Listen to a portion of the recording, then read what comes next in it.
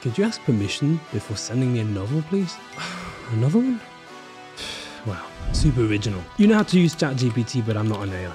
Again?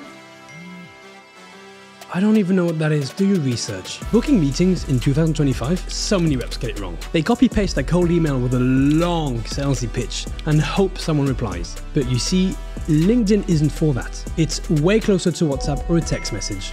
People scroll fast. They reply even faster. So if your DM looks like a novel, no one's reading it. You need to sound like a human, not a template. This video, I'll show you exactly how to do that, step by step. Again, no fluff. Just stuff that fills your calendar with meetings. But before that, let's make sure you're not wasting time on the wrong platform. So, should you do LinkedIn outreach? Let's talk about why it actually makes sense to use LinkedIn for your outreach. In my opinion, there are 4 good reasons that make LinkedIn mandatory. You don't have their email or phone number. You've got the lead, but no contact info. LinkedIn is your safety net. It's sometimes the only way to reach them without losing the lead. Your message will get delivered. LinkedIn has a 100% deliverability rate. No spam folder, no bounce. They'll see it pop up on their phone every time. Your decision makers are there. If you're trying to reach VPs, directors, C-levels, this is where they live. Leaders build their brand here, and they check their DMs. You can warm them up for your next touch. Even if they don't reply right away, your name sticks. So, when you hit them later via email or phone, you're no longer a stranger. But here's the catch. LinkedIn limits how many people you can reach. If you're using a free account, you get about 20 invites per day with 4 to 5 messages in connection requests a week.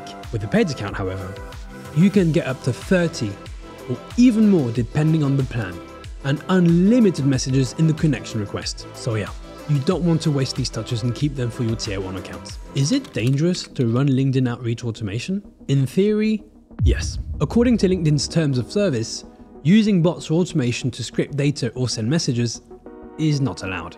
But here's the real story. Most LinkedIn tools are tolerated as long as they don't mess up with the user experience. If your tool acts like a human, blends in, and keeps things smooth, LinkedIn usually looks the other way. So how do they catch people breaking the rules? Well, it's not magic. It's just a few red flags. You're active at 3 AM when you live in Paris, you send 50 messages in 2 minutes, or you open 20 tabs a second like you're a hacker in a movie. That's what gets accounts flagged. So, if you want to stay safe, here are a few simple best practices to follow. Limit your volume. I insist.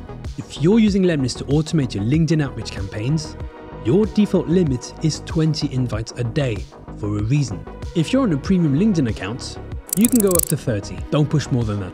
It's not worth it. Pick a smart automation tool. The good ones mimic human behavior. They delete cookies, use rotating IP addresses, and match your location. If you're based in Berlin and your LinkedIn suddenly logs in from Brazil, yeah, LinkedIn will notice. So bottom line, don't look like a robot because you ain't one. How to get leads using LinkedIn? There are 2 ways to get leads on LinkedIn. Let's break them down. Inbound leads. These are the people who come to you. They liked or commented your posts. They asked for your lead magnets, and they viewed your profile. These leads are hot man. They already know you exist. They showed interest. But here's the tricky part with inbound sales. You don't control who they are. They might just not fit your ideal customer profile. At least, you can influence who shows up. How? By sharing posts that speak directly to the problems your ideal customers face. If you focus on lead magnets that offer clear solutions to those problems, you'll naturally attract people who actually need what you sell. Isn't that what you want? So, the more relevant your content, the more qualified your inbound leads. But most sales happen through outbound. You see, with outbound, you pick who you reach out to. On LinkedIn, you can use filters to find the right people before pushing the list to your sales engagement platform. And if you have Sales Navigator, you get way more precise filters by job title, company size, industry, location, you name it. You can go one step further by adding intent filters such as people who visited your profile or companies that use a specific technology. By the way, if you have lemlist, you can use the lemlist B2B database. It saves you an extra sub you don't really need. Now, one underrated trick, use your network. If someone is a first-degree connection, message them directly. If they're a second-degree connection and you know someone in common, ask them for an intro. That's pure gold, baby. So if inbound is about timing, outbound is about control. You don't wait, you go get the right people. How to book meetings on LinkedIn? Alright, this is the part you're here for, isn't it? How do you go from a cold connection to a booked meeting on LinkedIn? Well, first, here's what not to do. Don't have a generic average profile. Your LinkedIn is your landing page. Before someone accepts your invite, they check who you are. If your profile says sales at lemlist, that's game over. Why? Because no one wants to be sold to. Instead, focus on outcome. Add something like, I help sales team hit their targets, or follow for real B2B marketing insights from the tech trenches, or I help companies, entrepreneurs, and agencies drive traffic and revenue through strategic content creation. That's what I do, in part. You'll know what you'll get if you accept these people to join your network. Now, they know exactly what you can do for them, and you differentiate yourself from 99% of other sales profiles out there. We could go in deep on content strategy to build trust, but that's for another video. It's appelé. We see you. Also, skip the emails. I don't want to see them. They scream sales pitch and usually get ignored for a good reason. The only time to use them? If you're doing ABM and want to drop an extra touchpoint, like a bit of content or an ad. Now, let's talk about messaging. LinkedIn works in 2 steps. Get in their network. When they accept, they're giving you permission to talk. Then, start the conversation. Not the pitch, the conversation. And here's the golden rule. If you pitch in the connection request, you're dead. Seriously. Nothing screams delete louder than a 3-line cold pitch before someone even knows you. So what should you do instead? We'll actually get to that next. How to get your LinkedIn connection request accepted. There's a bit of a debate here. Should you add a message to your connection request or not? If you already share 3 to 5 mutual connections, skip the message. The social proof is usually strong enough. But if you don't have mutuals, only write a message if you have something relevant to say. And by relevance, I mean something that couldn't be sent to 1,000 other people. I know. Crazy, right? So here are 4 message types that actually work. The genuine compliment. 75% acceptance rate. Hey Tal, I found myself binging your content, love your post on email deliverability, and thought the next natural step was to send you a connection request. Best, Santa. Stealing audience attention. 40% acceptance rate, but deeply result oriented. I noticed you liked person's post about getting more website visitors. I think you'd be interested in an ebook I wrote about increasing traffic this year. Can I share it with you and get your 2 cents? Simple networking.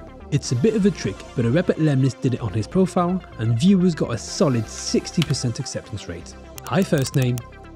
Just a simple networking invite. LinkedIn has recommended your profile to me 3 times now. Curious to learn more about what you're up to. The referral angle. Anything below 50% of people accepting this invite would look odd. I first name.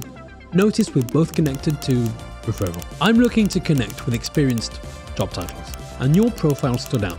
Would be great to connect. Now, if personalizing each one takes too long, use tools. With Lemlist's AI variables and a model like Perplexity, you've heard of it, you can build hyper-relevant intros like, so, company just launched AI feature. I bet competitor is sweating. Are you the one leading the GTM at company?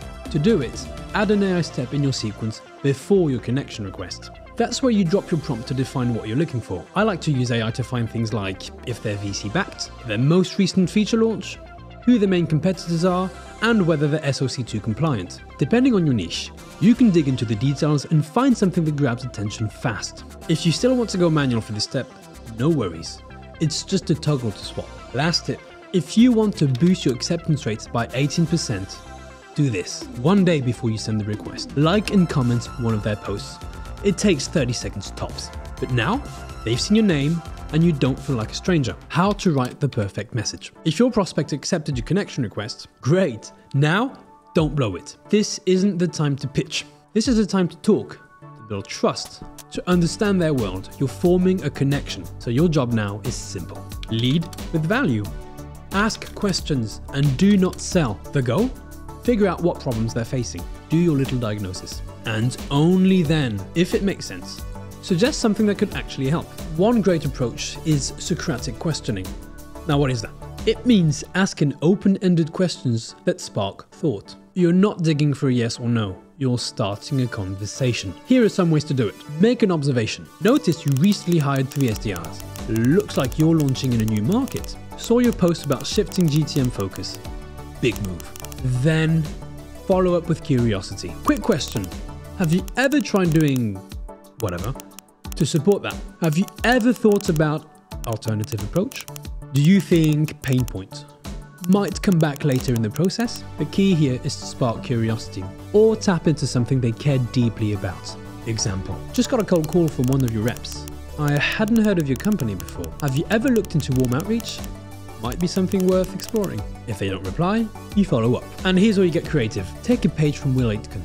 Shout out to him. Follow up with context in a new format. Drop a quick voice note or record a short video. You can usually do this inside lemlist. Add a voice note to your sequence and hit send. Less than 1% of reps do this. If you do, you will stand out. Here's a voice note structure that works. Hey, so just a bit more context on why I reached out. I saw you've been doing cold calling, and it looks like a lot of your reps are calling people without any intent signals. Now imagine turning that around and boosting your answer to meeting rate by 36%. That's what warm calling is all about. Instead of calling at random, you start with an email or LinkedIn touchpoint. Then, when someone opens, clicks or accepts, that's your moment to call. With a tool like lemlist, you can set advanced triggers in your campaigns to do exactly that. We've been working with teams like Gorgeous, and I thought it might be worth a quick chat. Let me know. Happy to keep it casual. Another one. Hey, just a bit more context on why I reached out. I noticed you've been doing whatever, and it looks like challenge. Imagine being able to specify the desired result. I've been working with a similar company, and I thought it might be worth chatting. Let me know. Happy to keep it casual. Another angle that works well? Leverage social proof. Use your customers. Messages like this. Hey, first name. Saw you're connected with client name. We help them go from pain to result, and now they're using key metric. Would love to share the exact strategy we used to get there.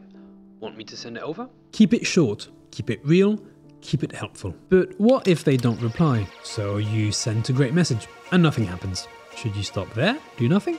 Of course not. That's your cue to shine on other channels. Maybe LinkedIn isn't their thing. Cool. Send them an email. Want to get even smarter? Use advanced conditions to guide your next move. Example, they opened your LinkedIn DM but didn't reply.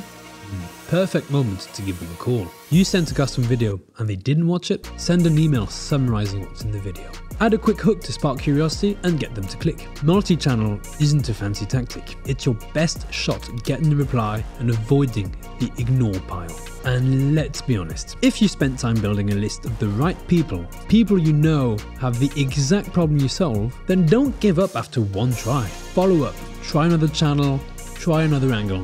Give yourself a second chance. Until they say not interested, you're still in the game. Don't give up.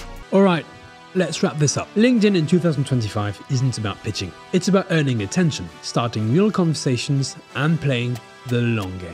Remember, use LinkedIn when you can't reach leads elsewhere, or when your spotted leads are highly qualified for what you do. Don't sound like a salesperson. Sound like someone worth talking to. Keep the messages short, relevant, and personal. Ask smart questions. Listen, then suggest only if it makes sense. Follow up across channels until they tell you to stop or accept. This isn't magic, it's just good outreach done right. If you want to book more meetings, treat LinkedIn like a real conversation. And if you're not sure if you should add cold calls in your campaigns or how to do it, check out this video right here. I'll see you in the DMs.